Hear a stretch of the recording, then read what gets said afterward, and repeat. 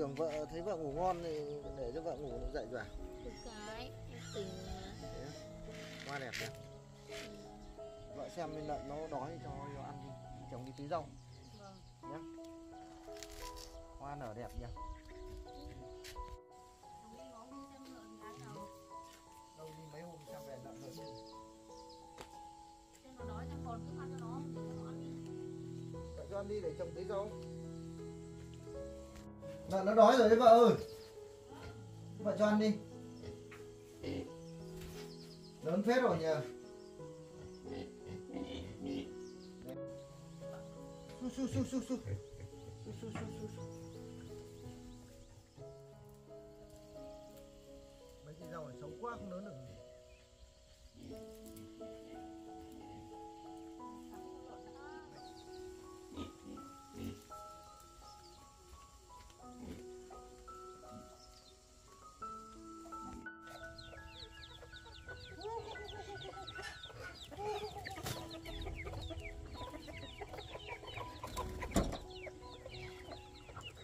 Rồi con gà đẻ quả trứng này.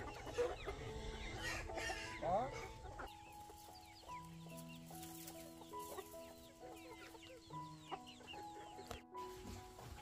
Đây có quả này. Vợ ơi, mang cái sọt ra đây để đặt cho nó gà nó đẻ. Nó đẻ 2 quả rơi lung tung ở đây rồi. Đâu mang đây nào.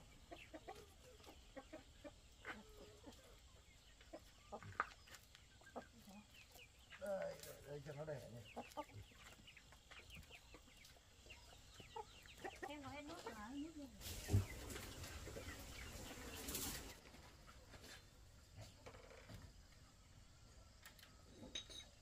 Mấy cây này cho lên đây cho nó phơi cho nó khô mà. Vâng, cho khô. Ăn cho lợn nhiều cám. Ô nước đầy xét rồi vợ ơi. Hôm qua trồng cắm nước à? Mình xả luôn cái ống này để tưới rau nhỉ. Qua vợ chợ mua cái này à? Ống này tốt đấy. Cái bọn con rau nào, cắt này. Cắt cái đầu. Cắt cả 2 đầu luôn.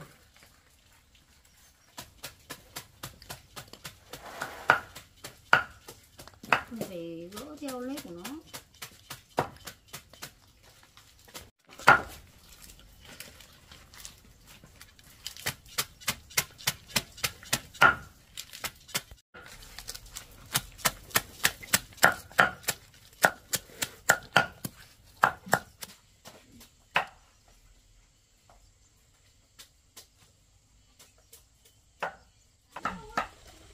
Ống này to quá, mang dưới. Vâng.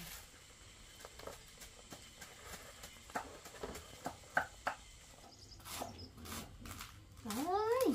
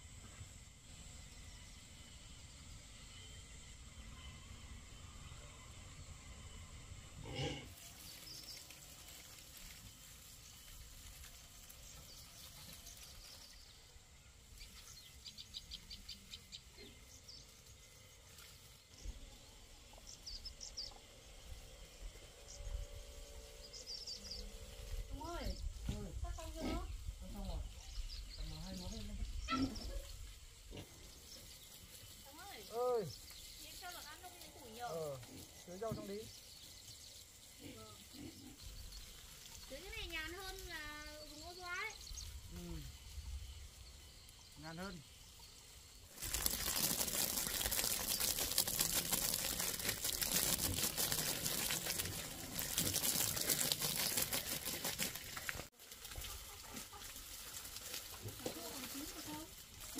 Chín này đi vợ.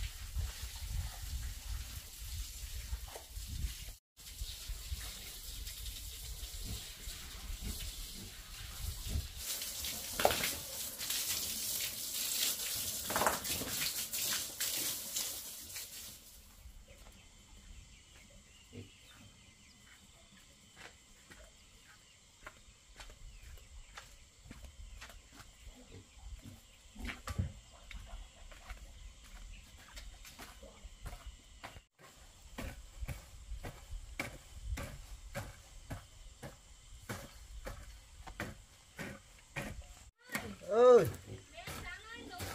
Ừ.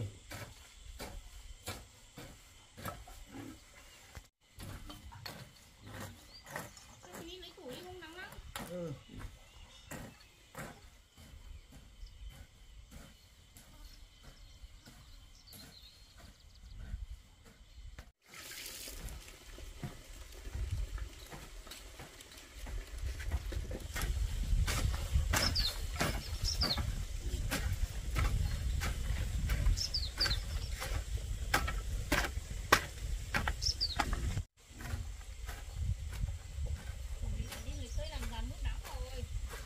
Lên hết rồi nhỉ.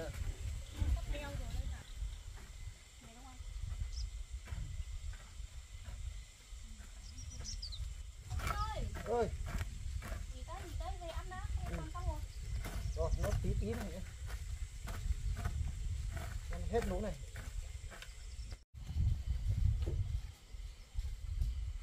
Và úp mì tôm rồi à? Em nấu xong rồi, úp xong rồi. Cái để chân tay ăn luôn nhỉ? Vâng, nhanh ăn thôi, không có đói. Ăn hồ. Ăn xong mình lấy cái củ đó. Xong như anh. Thấy không? Ôi ôi, út quần rồi. Đấy, ôi.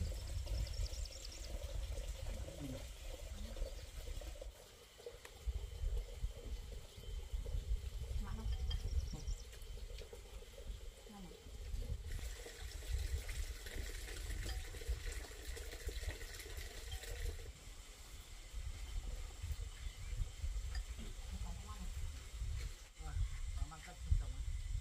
Ngon quá.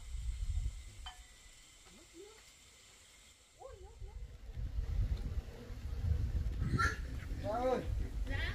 Rồi nhà nhá, chồng đi lấy cái cục cây rồi làm bàn nhá. Vâng. Làm bàn mai kia này.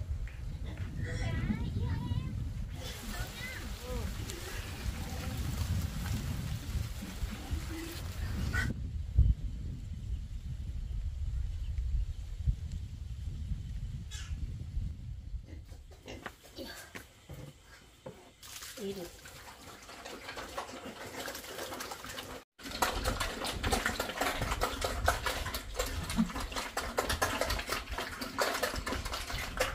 Béo quá. Để nhanh lên nhá.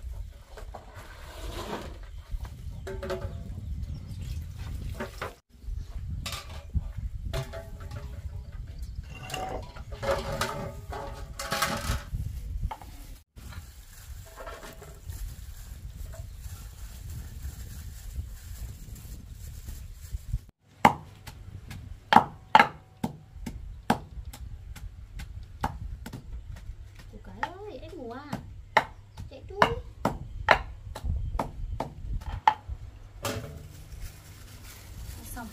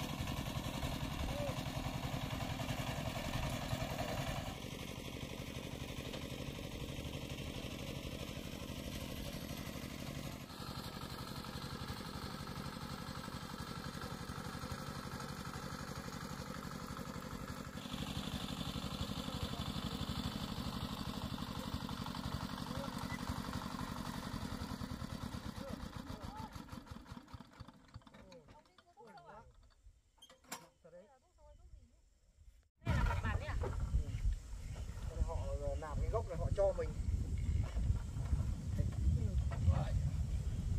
Được không? Quá kênh vào. Ôi này đây đã. Cho mình vào công nhận. Được không? Tí nữa vào đầu đấy con.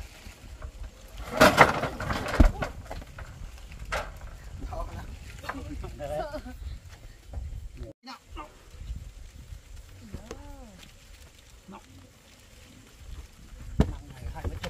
Răn mệt đấy. Ôi, vợ được gọn cái này á. Cái này này phết nè. Mà nặng tí.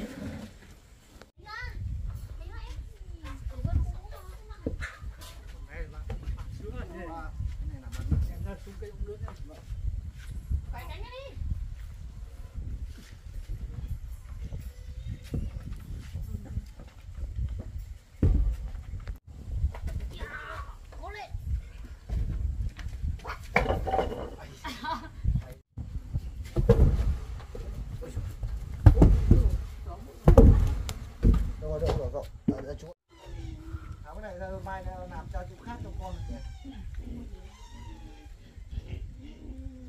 Cái này đi mai anh chỉ làm chỗ khác cho bọn nó nhé. Cho vào đây người chú cho tí đã.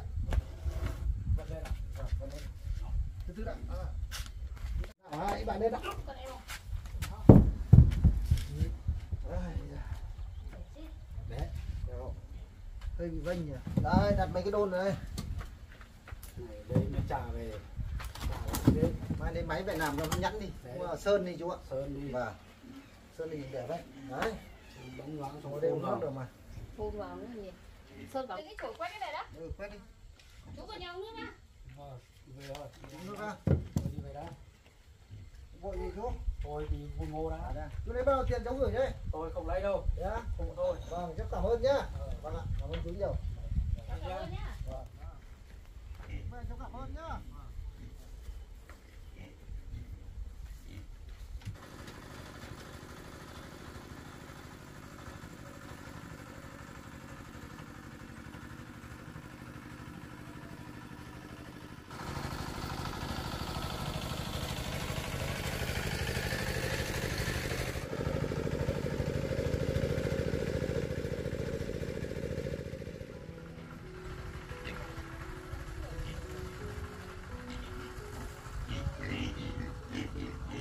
Bàn này đẹp đấy chưa?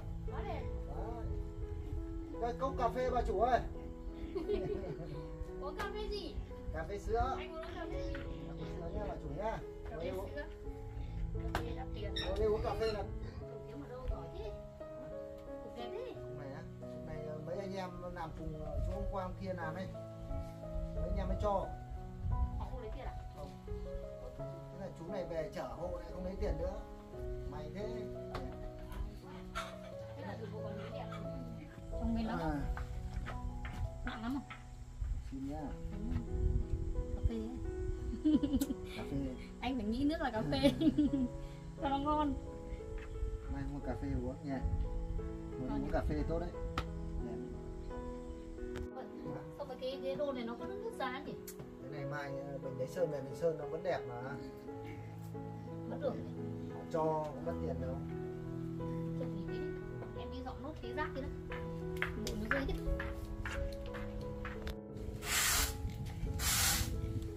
Họ cho mình một cục kia nữa vợ ơi. Làm mấy mâm cơm cái bếp rồi đấy để đồ đấy.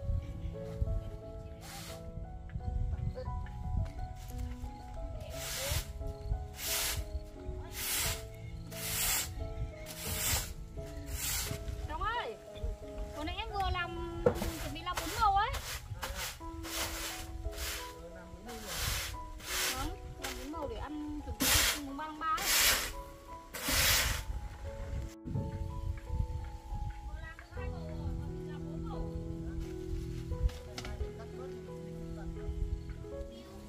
Yêu, em bao dọn ra đây với. Bây giờ không để mai mới làm được nữa. Vâng.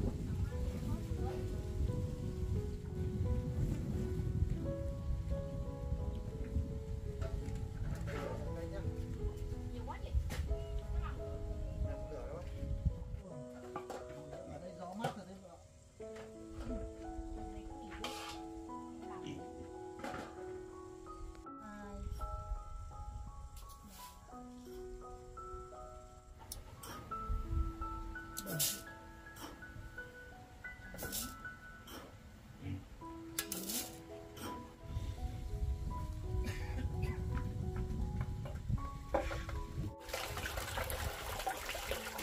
Anh ơi, rạch cho bố em 2 cây hoa đỏ ra, hoa trạng nguyên ra với.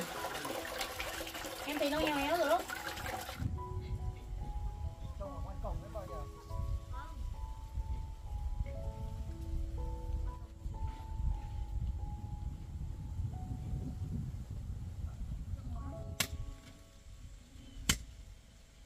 Trồng ở đấy luôn anh. Ừ, trồng chỗ này. Ẩm màu thế.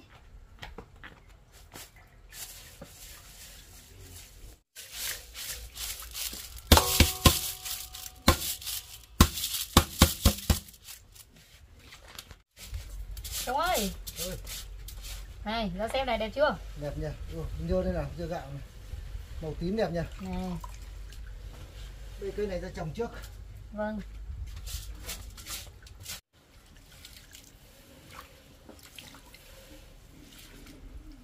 Wow, màu tím tuyệt vời. Đẹp quá.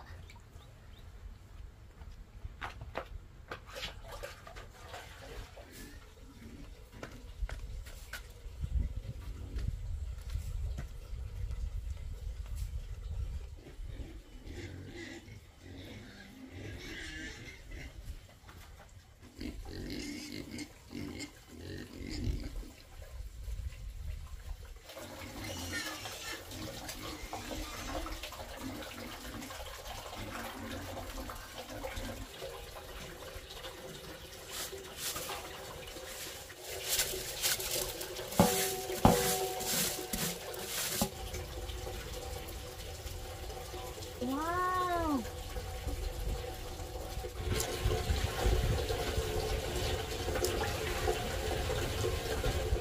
Màu tím lên màu rồi này. Đẹp không? Mai là bún tím đấy. Dưới hai cây trồng nữa. Em còn làm hai màu nữa cơ.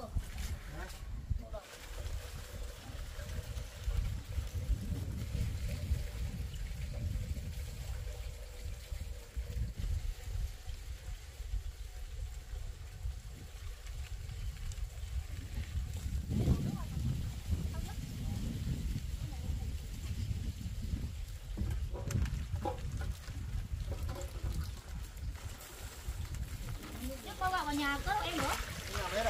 Không làm thế thôi. Cần những 40 bát 4 màu rồi.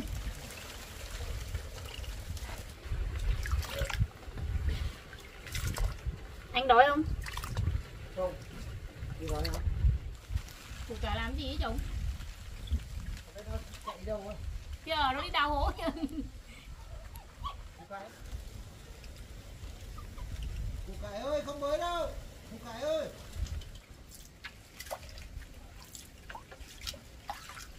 Là toàn cái bới gốc cây thôi. Không biết nó mình cái trò gì ở đấy luôn á.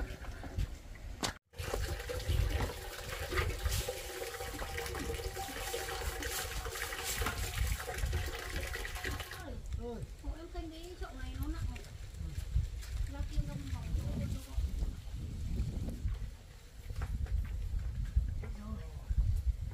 Mai cho cô làm màu đỏ đấy.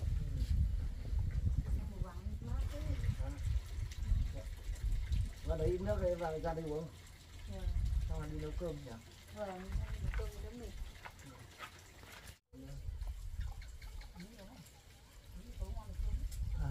Áo nước. Ăn gì ăn gì? Bóc phải quấn nhỉ? Lại bóc cải thôi. Cà chua, thuốc thịt.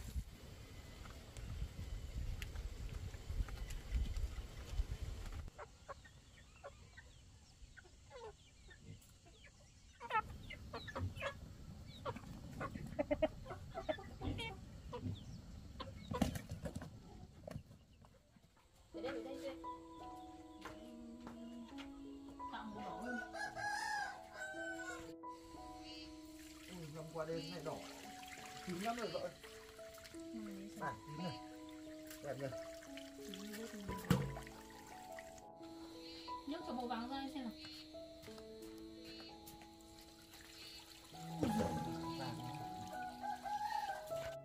Vàng chưa nhỉ?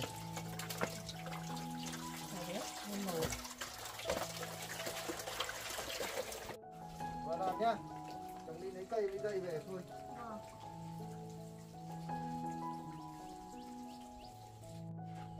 Màu vàng đẹp tươi.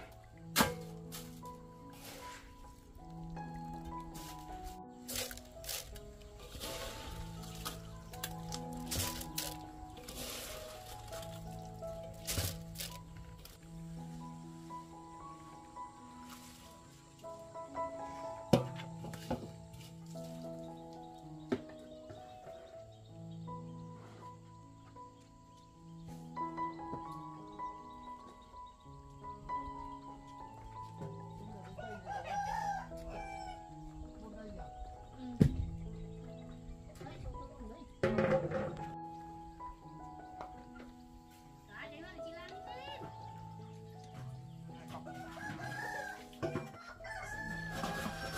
Sau đây nó vào nấu úp.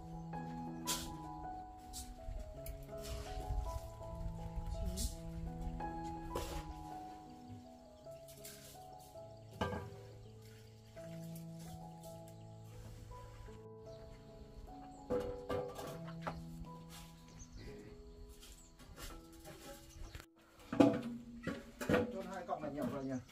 Vâng, trong làm đây tôi sẵn cho vợ đi tí vợ về thôi. Hôm nay chồng đi với vợ không? Không đi thì đi mà không đi mình có đi được không? Đi đường mà. Màu đỏ đã.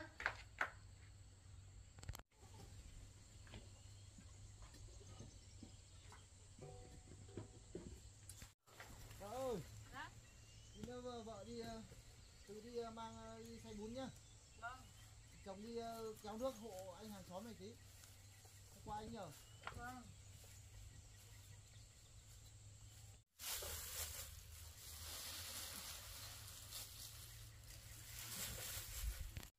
Em ra đi, lúc nào làm được mới ăn được chứ. Cái này không ăn được đâu.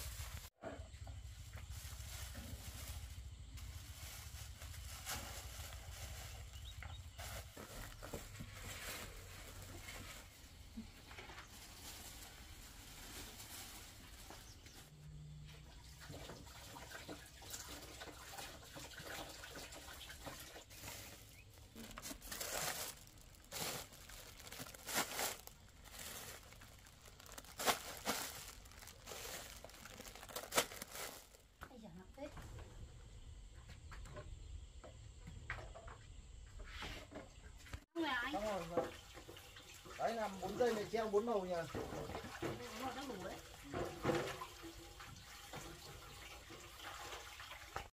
Được. Xong rồi em đi rồi.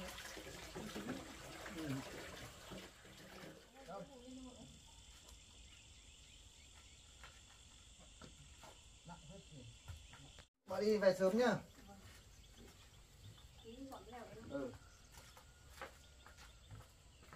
Ừ. Em đi rồi. Ừ, đi nhá. Đi cẩn thận nhá.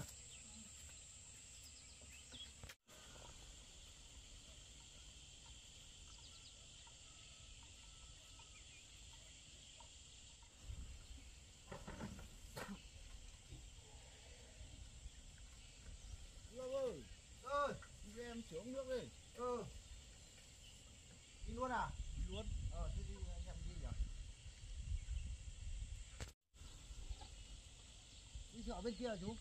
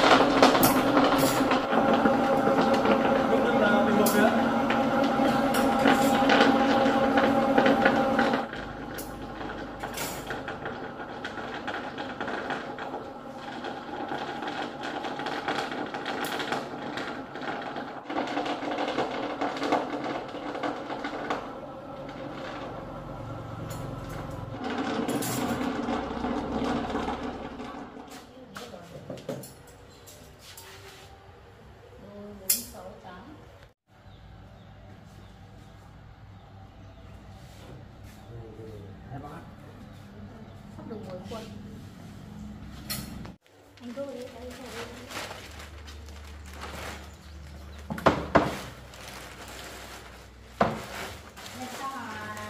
Sáng mai là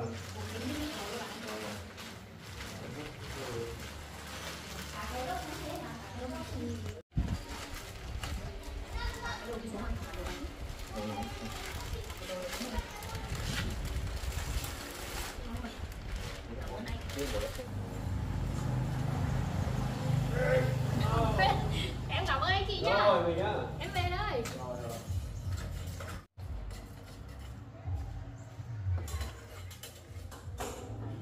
Muốn muốn nằm kìa.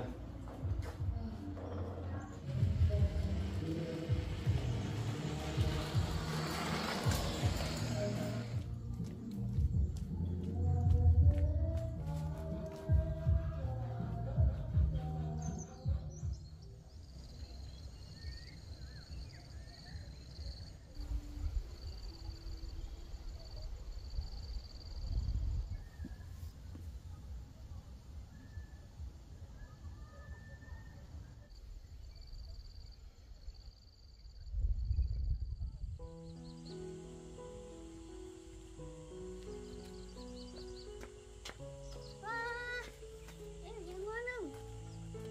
Cái ngon chứ. Em đi đâu mà mình cân bứng hả?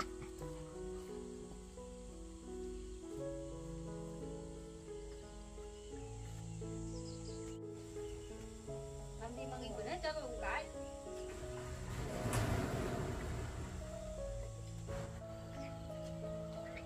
Em đâu đi.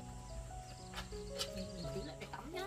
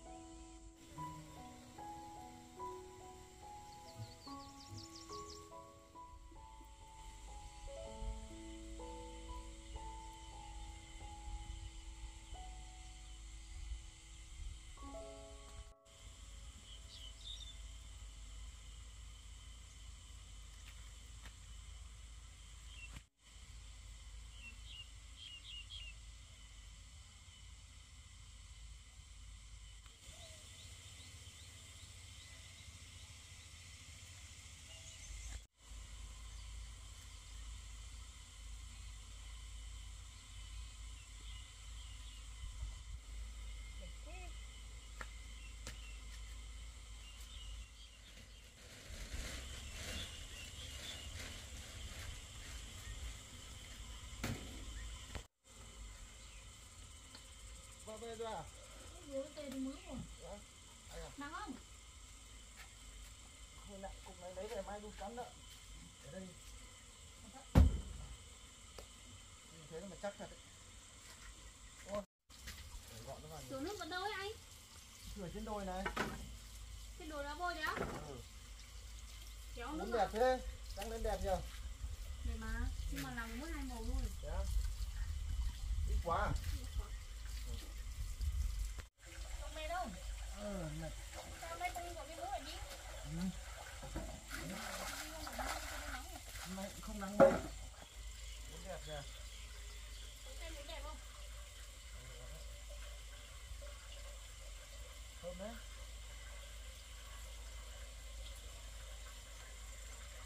Đẹp không? Cái lúc trong ngoài nó khô nhỉ? Cho nó dốc nước ngoài cho vào trong thôi, không nó gãy. Này giống cái nếp trồng này. Cái này là bún trắng này. Nó còn đang dốc nước nhiều. Cái đồ chỗ nó mai cho con về nấu ăn nhỉ? Hôm nào nấu đón con rồi. Uống nước nữa. Nghỉ ngơi uống nước cho đỡ khát đi. Bằng này muốn ăn thoải mái nhỉ? Thoải mái ăn.